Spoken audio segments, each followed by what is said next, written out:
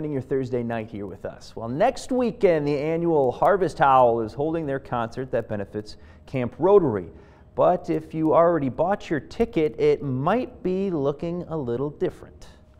The bands we initially had scheduled for Smash Mouth and Los Lonely Boys, but unfortunately they had to cancel the event on short notice. So we went to work and we found great replacements. With opening act will be World Classic Rockers, and the second act closing will be Starship.